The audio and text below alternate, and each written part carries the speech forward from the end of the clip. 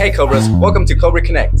Welcome to episode 2 of 2024 and 2025. Stay tuned for more news on campus. Goodbye. Bye-bye.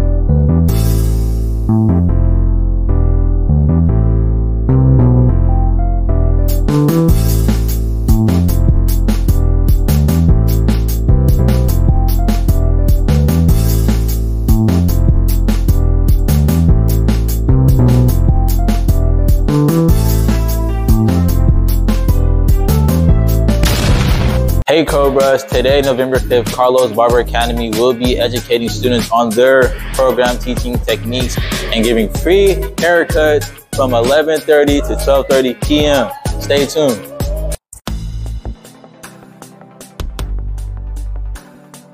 What is WASC? WASC? WASC. What is WASC? What is WASC? What is WASC? I have no idea, Miss Girl. What is WASC? WASC. I don't know. What is WASC? A wasp is kind of like a bee, but it stings. Actually, it might even bite. They live in a nest. What's up, college? What after? Oh, man, I don't know. I also have no idea. Probably a test. Oh, that's just... Yeah. I heard about it, but yeah, I don't know, to be honest with you. I wouldn't be able to respond to that. Thank you. That's what WASC is. WASC? Oh, what's WASC? Yeah. WASC. It's the Western Association for School Certification. That part's gonna be for sure. Now it's just hiding. That's when teachers come and inspect the school. Right? That's when they come, inspect the school, making sure we're doing good. Or else there will be no more DWolf. What is WASC? WASC stands for Western Association of Schools and Colleges. This is the organization that accredits high schools, that has the meaning of making sure that diploma has value.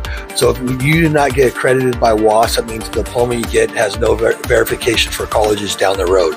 So that makes it huge that we have a WASC visit coming up November 17th through the 20th, that they'll be visiting us to see if our accreditation works.